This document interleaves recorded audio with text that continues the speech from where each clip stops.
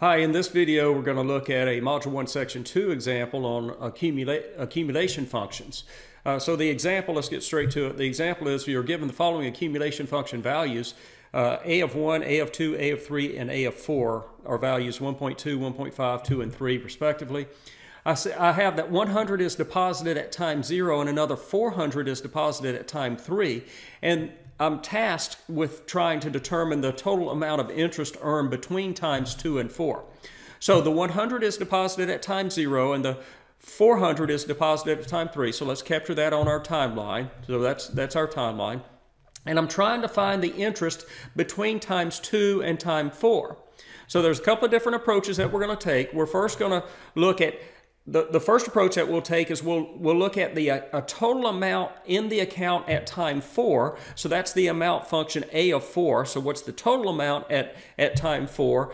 And then I'll compare that to the total amount in the account at time 2. And I'll recognize that the amount of interest earned between those two periods, or let me rephrase that. The difference between those two amounts, the amount at time 4 is going to be more than the amount at time 2. And the difference there can be accounted for with two things. One, the interest earned on the money that was in the account, plus the other part, though, which is important in this case, is were there any extra deposits in there? So the difference between the two amounts is accounted for by extra deposits in the account plus interest earned on the money that's in the account. I'm going to denote, so let's capture that in an equation.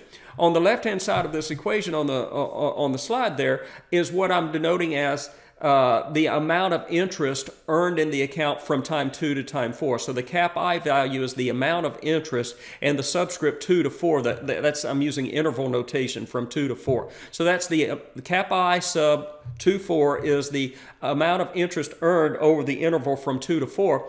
And again, you take the amount at time 4, subtract off the amount at time 2.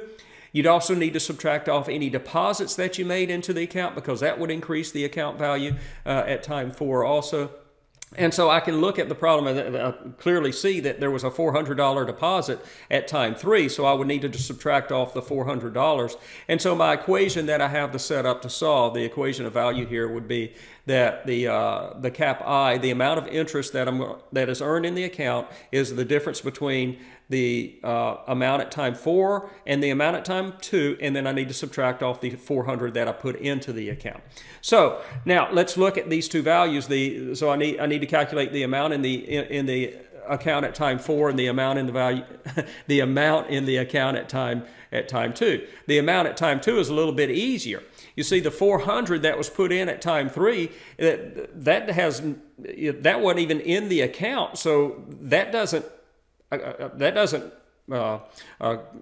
anything to the value of the account at time 2. At time 2, all that was in the account was the accumulated value of the $100 that was put in at time 0. So that $100 accumulates to 100 times A of 2 from the learning video. That's how we know that we use accumulation functions. That's how we use accumulation functions. And so the amount at time 2 is 100 times A of 2. Again, the 400 doesn't contribute anything to it. It hadn't been put into the account yet. It hadn't been put into the account until time 3. So at time 2, it's not there.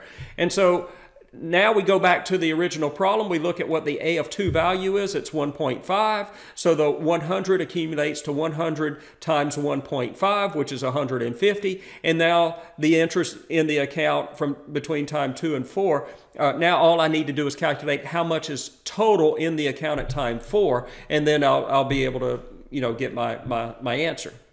Okay, so now let's focus on the amount in the account at time 4. Well, I need to accumulate the $100 to time 4, and I also need to accumulate, well, let me back up. That's going to accumulate to 100 times the accumulation function at time 4. And then I also need to accumulate the $400 from time 3 to time 4. And I know from the previous section that the $400 as an expression will accumulate to 400 times the periodic accumulation factor from time 3 to time 4. But I also know from the learning video on this material, on the accumulation function material, that the periodic accumulation function from time 3 to time 4 is the ratio of the accumulation function at time 4 to the accumulation function at time 3.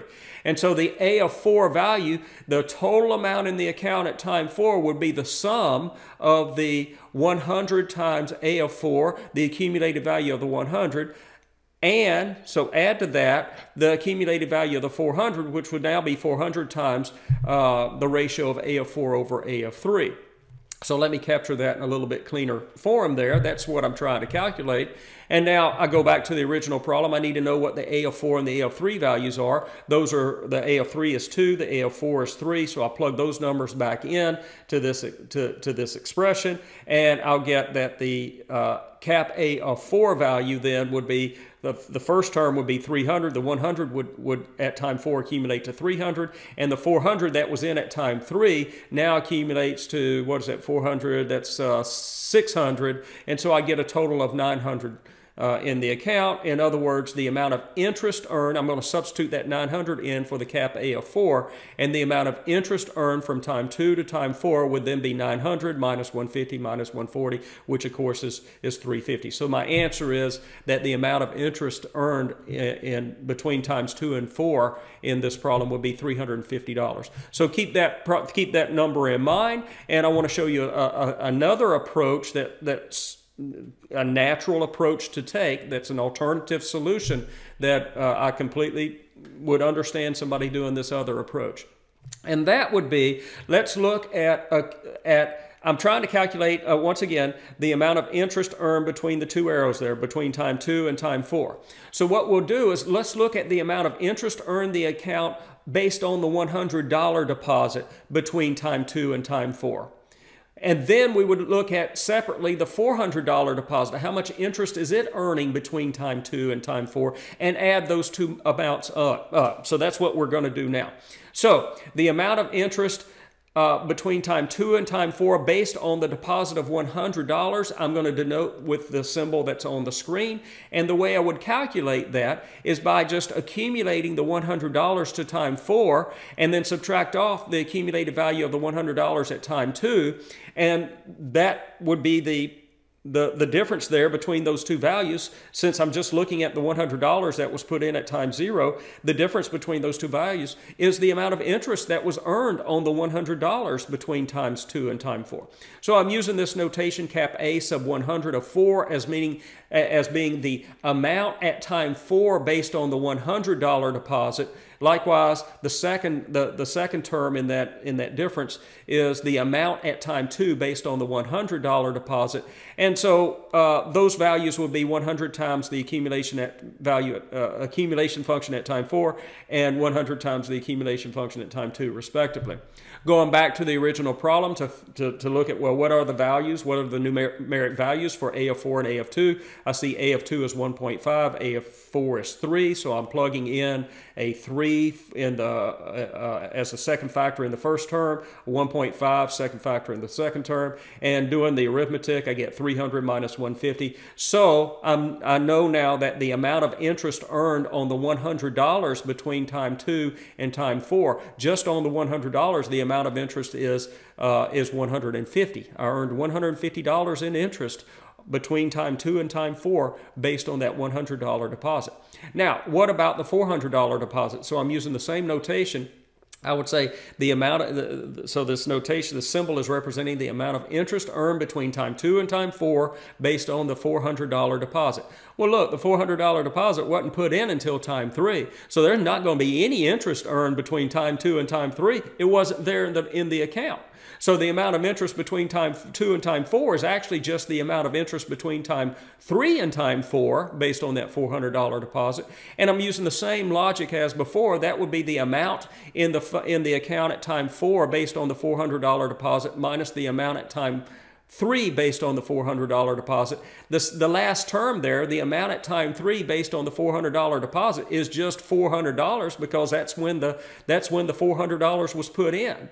And so now I need to know, well, what's the amount at time 4 based on that $400 deposit? And I know that I get that by accumulating the $400 I multiply that times the periodic accumulation factor from time 3 to time 4. I know that that factor is the ratio A of 4 over A of 3. I know the A of 4 value is 3, the A of 3 value is 2, and so the $400 accumulates to $600. I plug that back in, and I get $200 then. So let me back up for one. I'm going to plug in the $600 then for the accumulated value at time 4 based on the $400 deposit. In other words, the $400 accumulates to $600. Subtract off the $400 that was put in, and then the other $200 was what was earned in interest on that $400 between time 3 and time 4. So finally, recall that the amount of interest based on the $100 deposit was $150. The amount of interest based on the $400 deposit is $200. So the total amount of interest over the time period from 2 to 4 would be the sum of those two, which is $350, the exact same answer that I got before. Both of those both of those techniques to get to the final answer of $350 are I don't see as one being more advantageous over the other. I think it's good that you see both and understand both techniques. So I hope that you'll go back and look at that again if you didn't understand both techniques. Okay, I'll see you in the next video.